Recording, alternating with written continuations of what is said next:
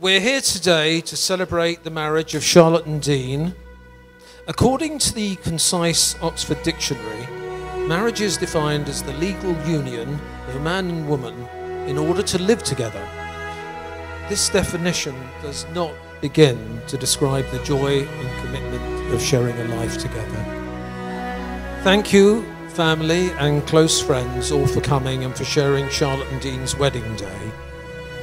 We love the choices that they've made today.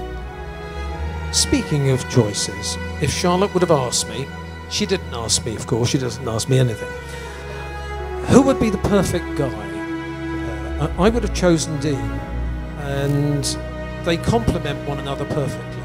Thank you for being you, Dean, and for laughing at some of my material, even when Charlotte doesn't.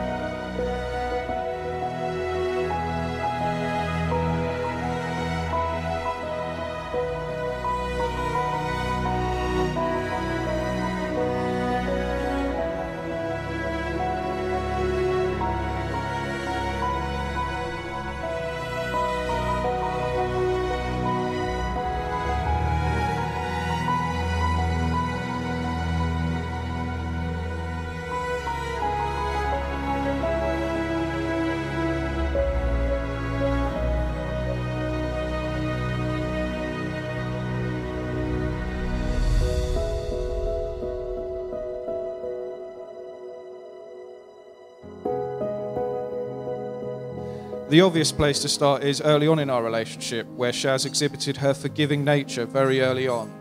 I think it was our third date where I accidentally poured, I think almost an entire pint of beer down Charlotte and her nice silk shirt.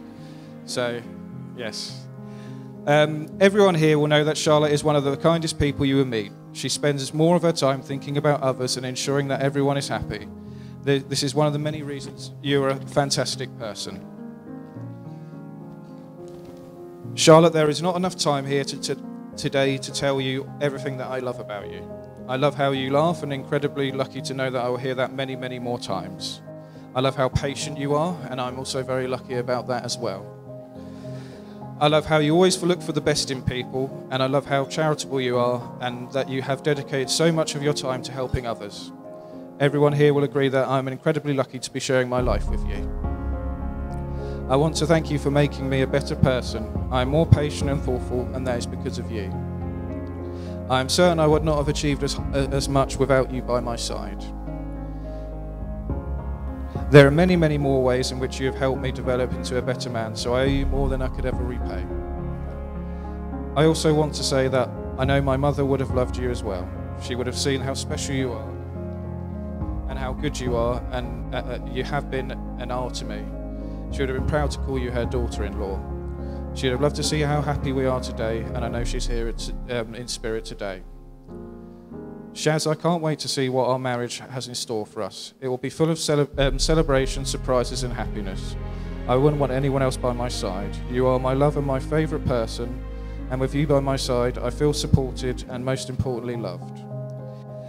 If you live to be 100, I would want to live to be 100 minus 1 day. So I would never have to live without you. If there is a tomorrow when we are not together, remember there is something you always must remember. You are braver than you believe, stronger than you seem, and smarter than you think. But the most important thing is, even if we are apart, I'll always be with you. Thank you to everyone for joining us to celebrate our marriage. I appreciate all the support and the parts you have played in our lives. We would not have wanted to celebrate it without you. Finally, Charlotte, I love you with all my heart, and I'm so fortunate that I now have the privilege to be able to call you my wife. Thank you for that, Dean. If Dean is looking a little nervous, it's probably because he's wondering what embarrassing stories his best man, Chris, is about to reveal. it gives me great pleasure to introduce to you the best man, Chris.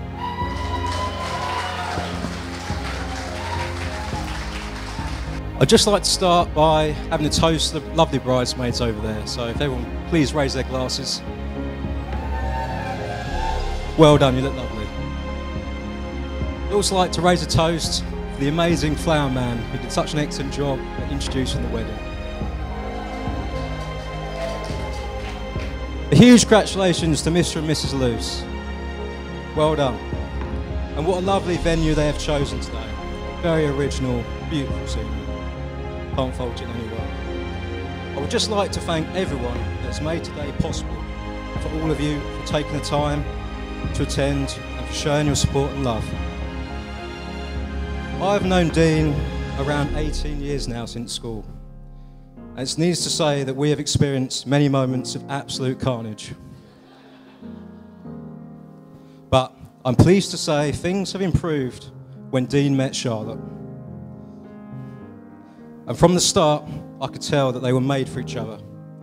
And they were just so well suited and matched perfectly. So well done. I'm proud to say that through my friendship with Dean, I've gained another good friend, and that is Charlotte. And I would like to propose a toast to you for a lifetime of happiness. So if everyone would please raise their glasses for my two friends, Charlotte and Dean.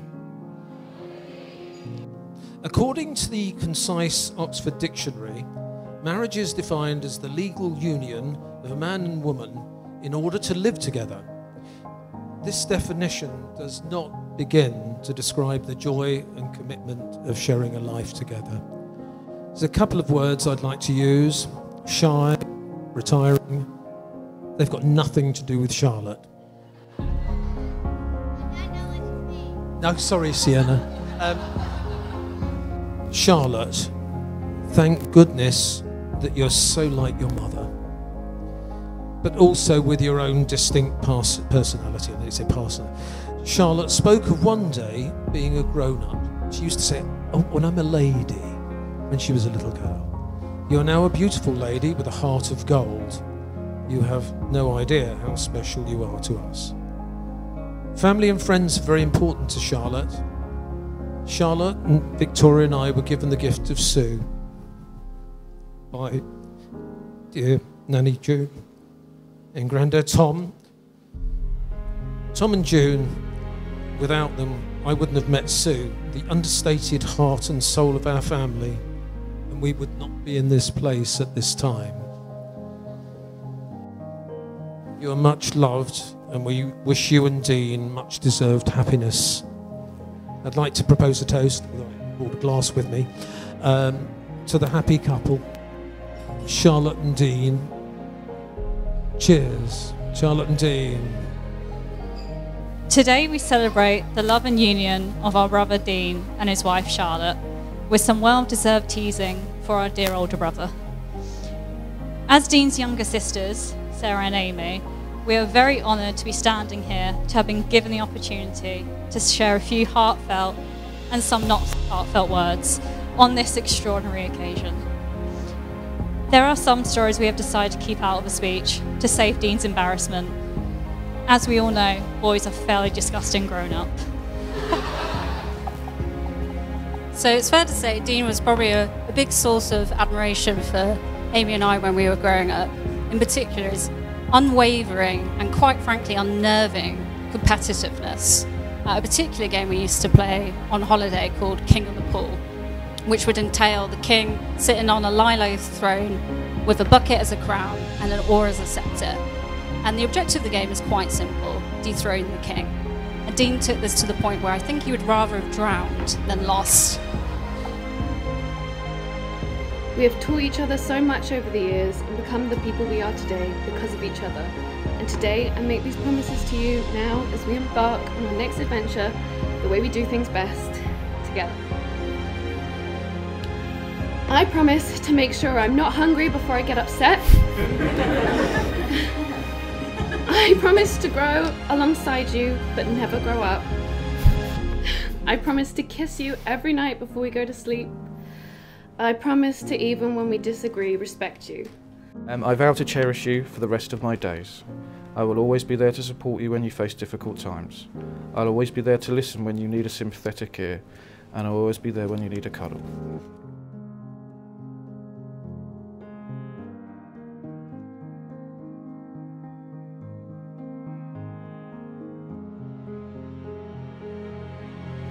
Charlotte, I give...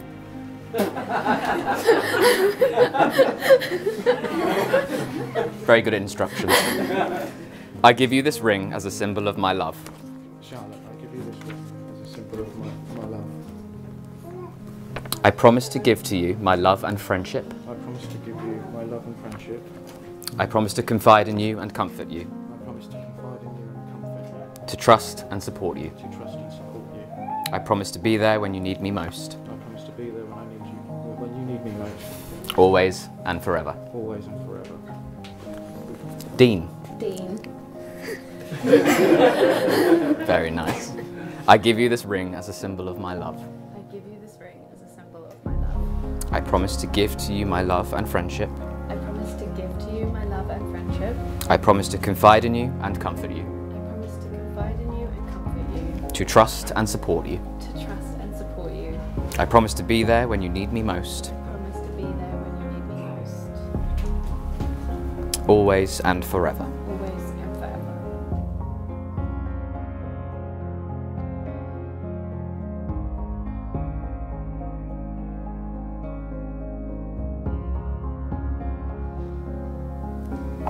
So Dean had initial resistance to having siblings. There's a story our dad likes to tell. When I was born in the hospital, he phoned up to tell Dean the good news that he had a little baby sister. And his rude response back was, "Not for me." And now he has 4, so. But despite all this, he taught us some life skills that we needed. All the bad language I know, that I never use, Grandma, I promise.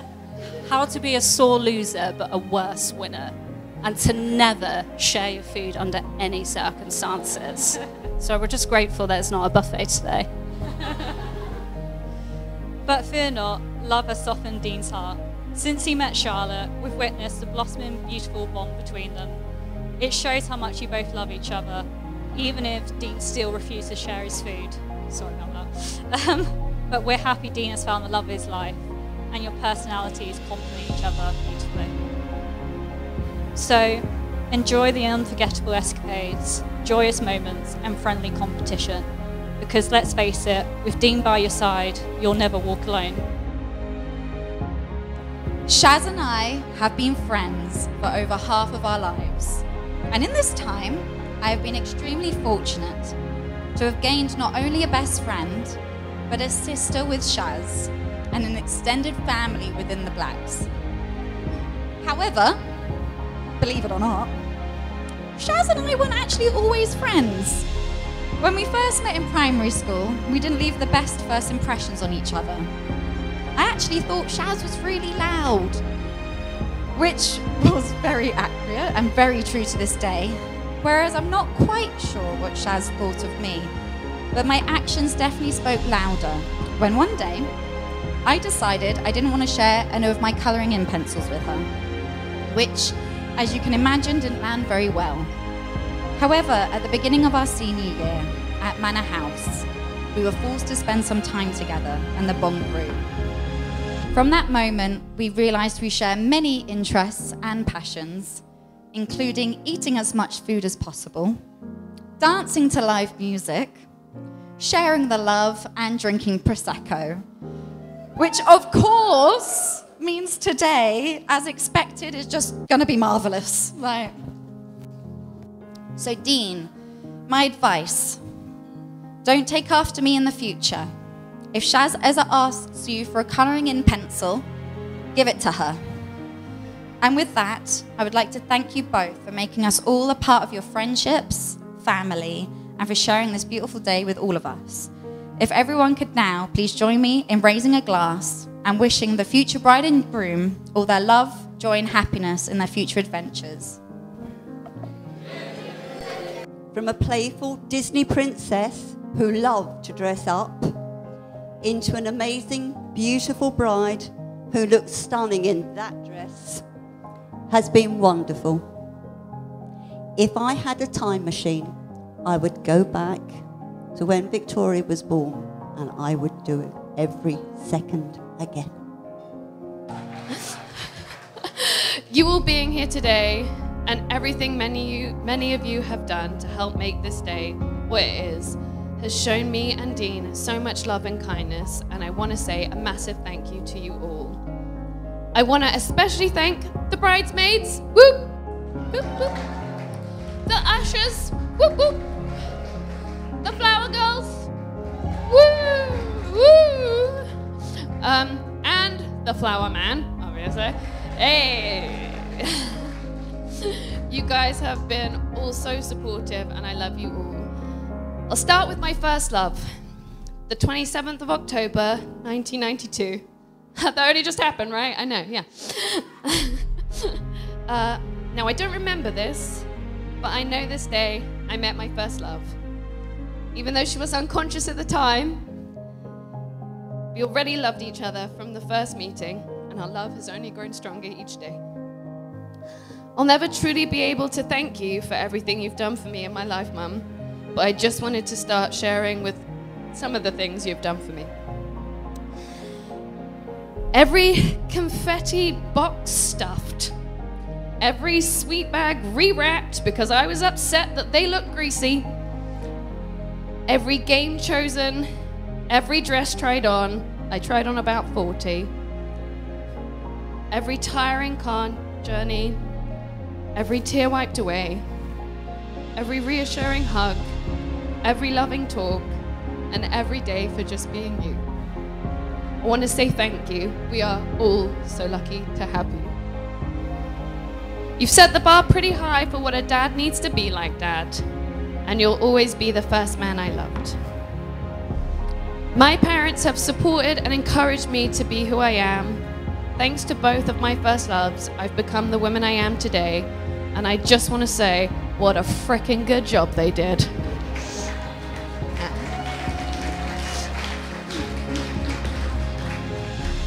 My next love, we took a sec to warm to each other, as she was always taking my stuff. But my sister has always taken on the role as protector, and what a great protector she has been. Always watching over me and her wonderful girls.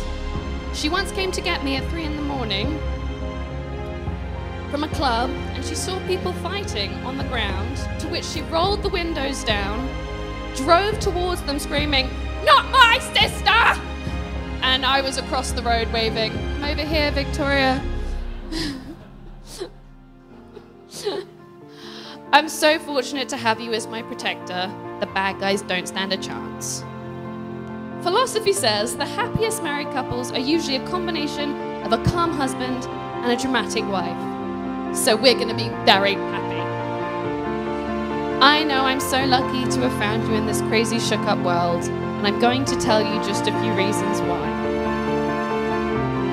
You know all of me, even at my worst, which is not fun at all.